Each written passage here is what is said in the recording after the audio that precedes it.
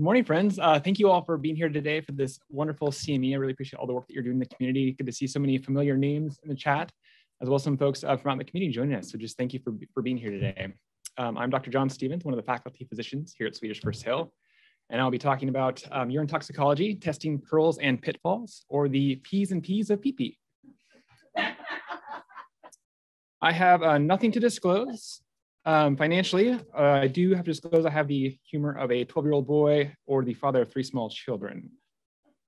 A couple of key objectives today. We're going to be talking about basically the goals of urine toxicology testing in the clinic setting, and also common mistakes that we make and misses that we make with urine toxicology testing. So to start off, why do we even bother screening with our urine toxicology testing? Why can't we just take our patients at their word? Well, we know that there are many reasons that patients may not disclose what they're ingesting, or what they might not even know what they're ingesting. There's shame, there's stigma, there's fear of discontinuation of treatment from you, not wanting to disappoint you as the provider. So a lot of reasons that patients may not tell you what they're taking. And so this is just one more tool in our armamentarium to treat substance use disorders.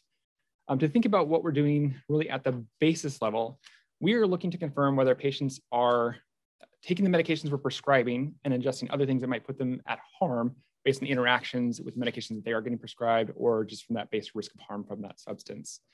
We're looking for relapses, and we're looking to make sure patients are compliant with the care plan so that we can best intervene on their behalf, trying to reduce risk of overdose and other complications of medication interactions. For our community, we're also trying to identify diversion to make sure that substances that we're prescribing are getting to our patients and they're not ending up stolen from medication cabinets or other places. We can also use these for our patient, again, to identify folks that are maybe running out of medications early because they're taking more medication than prescribed. So again, another piece of the non-adherence to our testing. After that brief whirlwind run through our whys, let's talk about the wins of testing. As our colleagues were mentioning earlier, we don't have a lot of great data on like, this is the exact best way and timing to do urine toxicology testing. We really just have expert and societal guideline recommendations and the law to tell us what to do when we're testing things. Most of how we're doing our testing is really based on our expert guidelines, which is recommended to do testing at a minimum based on risk for patients. There are a number of standardized tools, and you should really be using one of these tools, depending on what you're prescribing for your patients. I have shown here the opioid risk tool for opioid use disorder. So this is for folks that if you are starting opioids for someone for chronic pain, or if you're assuming a prescription for opioids for chronic pain, it's meant to use this as a tool to identify folks that are lower risk or higher risk. And there are different tools depending on which medication you're prescribing or what you're concerned about. And then once you've identified their risk of having a substance use or developing a substance use disorder related to that substance, you're going to do your screen at a minimum once a year, twice a year, or thrice a year. Sorry, twice a year, twice a year, based on their risk level. And again, that's really just based on expert guidance and recommendations. The reasons not to do more frequent testing or to screen every single visit or every single prescription is that the more we do testing, the more false positives and the more false negatives that you're going to pick up that might lead to interventions that really disrupt the care of that patient. That's the one big caveat to it. Outside of that minimum standard, there's a couple of times where you might do additional testing, and it's really should be based on specific events or reasons, not on your gestalt or feel. So folks that are coming in for early refills, if they're reporting lost or stolen prescriptions, if they appear intoxicated, like if there's a very clear indication there is something that's different that's gone off the beaten path of your care plan, those are specific things to indicate it's time to do testing beyond just that baseline once a year, twice a year, 4 times a year based on risk. The other side of beside our guideline societal recommendations is the law. So according to Washington state rules, I know we have some friends from out of state, so know your state codes, but there's just a couple of things that they really regulate as far as timing of toxicology screening.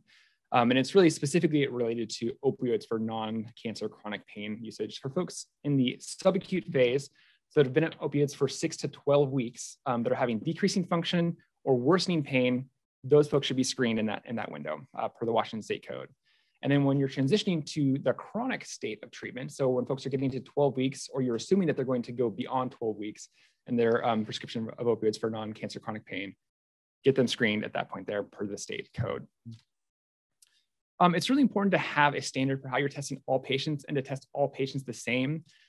There's not a ton of studies out there, but from a larger review study from the VA from the early aughts, looking at a 10-year period of new opiate prescriptions for patients for chronic pain, they found that at 1, 3, and 6 months of time, this is comparing Black patients to white patients in their population, that Black patients were significantly more likely to be tested at all 3 time intervals. And even more disturbing were the outcomes of those testing. So looking specifically at THC and cocaine in that study, Black patients that tested positive for THC were more than twice as likely to have their opioids discontinued. And Black patients testing positive for cocaine were more than 3 times as likely to have their opioids discontinued. So test consistently, but also make sure you're treating consistently based on your testing. And the last little piece on timing is always get consent. It can be very harmful for your patient to provide a relationship to go in with the result of their positive pregnancy test and start yelling at them for having a positive THC. That they didn't know you were going to be testing them for drugs. So make sure you get consent from your patient. It can be very harmful to your patient to not get the permission to chat about getting that urine toxicology beforehand. We have 2 primary tools that we're using for testing urine. The reason we do urine as opposed to blood or hair or other parts of the body is that it's easy to collect, it's quick to get an office-based result, and it's pretty cost-effective. The downside of it is that it's not as specific. Our immunoassay testing that we're doing, our urine dip, it's really looking for seeing to see if it can recognize a piece of the compound or the metabolite that it's testing for. And if something looks close enough, it's going to show up as positive on that urine toxicology screen. And also has some limited detection, which we're going to talk about next slide. Our GCMS, LCMS, so gas and liquid chromatography mass spectrometry. It is great because it's incredibly specific, but it's more expensive. And it is a send out and can take even a couple of weeks for that to come back. I've had a patient where the GCMS actually took a couple of weeks because they had to do so many serial dilutions because she had so much substance in her urine to get an actual quantification. They just had to do multiple serial dilutions to get there. So just know that that can take time. This is a GCMS at the bottom here. I have a chemistry friend who ran a acetaminophen tablet for me. And so there's many things in a substance, but each of these spikes very clearly corresponds to one particular chemical compound. Or molecule within a chemical compound. So it is incredibly specific when compared to a standard to say, yes, this is what you're looking for, and it's there. To simplify that into terms I would understand, immunoassay, that's your George Costanza squint. Yeah, that looks close enough. I think that's right. I'm going to show it positive. If you really need to know, spend the money, put on the glasses, know what you're looking at. Pitfalls, we're going to get to a couple of these, and I'm not going to run through every single table, but just to say that there are a handful of different tables that are out there that you should have somewhere in your back pocket to look at, and really thinking about the timing of your patient's history versus what you're seeing on the urine tox. Does it make sense? Different substances tend to show up in the urine for different time windows, and it depends on what the substance is. Some of it depends on how much they're using, and some of it depends on a patient's metabolism, so it's going to be a little bit variable. So have a couple tables that you use. I have a couple that are in the resources that you pull on. The Agency Medical Directors Group for Washington, they have a really very comprehensive chronic pain guide tool, but I like their table a lot. This is some of that numbers pulled from that. So just thinking, if a patient says, I took some lorazepam, or sorry, I won't say that one because that's a giveaway. I had some cocaine and I last used it a week ago, and the cocaine's positive today. That doesn't really fit.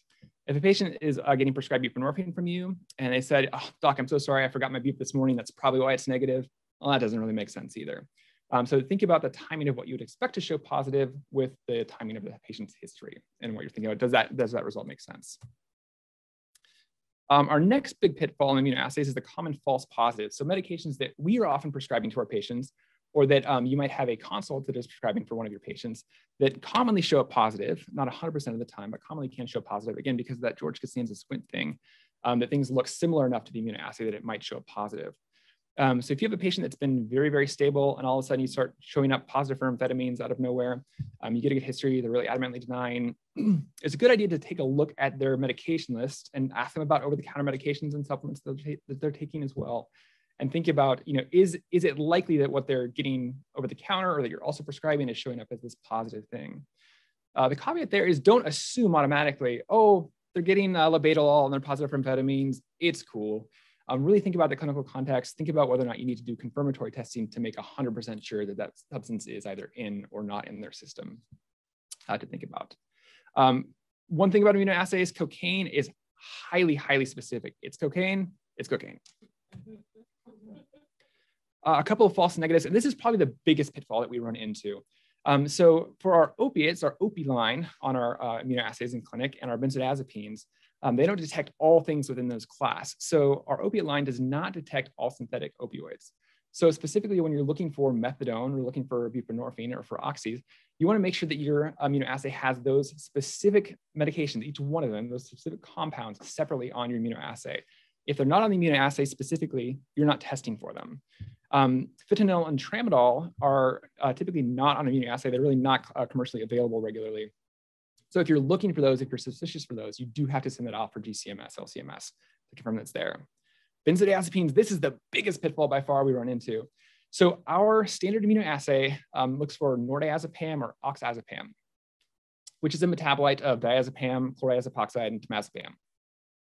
Alprazolam, razepam, and clonazepam, which I certainly see prescribed way more frequently in our local community here, all of them have their own specific individual metabolite that you need to look for in testing that the cross-reactivity of our standard clinical immunoassay doesn't detect. So unless the patient is taking very large volumes or you just happen to catch them on the day that the squint gets it close enough, they're not going to show up positive. So a patient that's getting prescribed clonazepam but shows negative on their immunoassay, they might actually be taking it. And that might be a reason to send off for confirmation testing to make sure that that is there. But just remember that a negative benzodiazepine assay doesn't mean that they're not taking any one of those three medications. So when should we be sending confirmation? So huge point here is don't send confirmation if a patient confirms a positive result. If they initially tell you, oh, I didn't have any benzos in the last week, and the urine tox comes back positive for benzos, you bring it back and say, hey, Bill, there were benzos in your urine today. Any thoughts on where that might have come from? And they say, well, I did take a sleeping pill last night. That's probably what it was. Then they've already confirmed they've taken a benzo. There's no need to confirm that, that they've taken it because you have the history piece. Don't waste the money, don't waste the resource. Do consider if your prescribing or follow-up would change. So if that confirmation that a substance is or is not in their urine would change how frequently you see them, you would taper more frequently if you discontinue their medication, change the therapy, those are reasons to consider getting testing done. If it might have legal implications for a patient. So if they're involved in either some type of criminal case or their CPS investigation and having a positive test on their record will be something that's harmful if it were to be discovered through court proceedings. Clearing them by sending that negative test, even though like you have a very low clinical suspicion, might be good to have on the record on their behalf. And to think about it, also if your timeline doesn't fit, thinking back to our table, and it would change your prescription or follow-up plan. What if you're not sure it's urine? So you've got your LA Confidential, press X to doubt option here. If you think it's not urine, there's a couple things that we can do. A simple thing we can do in clinic is the temperature. Some urine collection samples actually have a thermometer built into them. Ours don't in our clinic. And a lot of these things you're gonna actually have to send off to your lab depending on what resources you have in your clinic, because the range that they're showing where it's gonna be really sort of outside the normal range that makes you think about adulteration, dilution, substitution, it's pretty far out there. So we don't have pH paper that goes to these high or low ranges. We can't run a creatinine clinic. Our spec lab doesn't go that low or high. So you'd have to send these off to the lab if you're really concerned that like maybe this isn't a real urine or it's been altered. The last little piece, I'm trying to talk as fast as I possibly can, but this is really important. Someone take it. Oh, I'm good. I'm good. This is great because I think this is a really important thing. So when we talk about the language of our urine, I really want to emphasize this, and I know that most folks in the community are getting better about this, is to avoid use of terms like dirty or clean, and even being cautious with the term aberrant. All of them have negative or positive connotations, and we really want to try to be as neutral as possible when we're talking about these outcomes. You know, when a diabetic patient comes in and they've got glucose in their urine, they've got glucosuria. They don't have a dirty urine. So let's talk about the facts. What's actually going on? What are we dealing with? The terms are also very unclear. So someone that's has a positive urine for benzodiazepines might be clean for one patient and might be dirty for another patient. So it's not helpful to say dirty or clean. It doesn't tell us anything about what's going on. State the facts. Urine's positive for benzos, buprenorphine, methadone, negative for all others. That tells you exactly what you need to know. Those are the facts. Talking about expected versus unexpected results, I think is very helpful. And I don't remember which one of my colleagues was using the terms discordant or concordant with the history.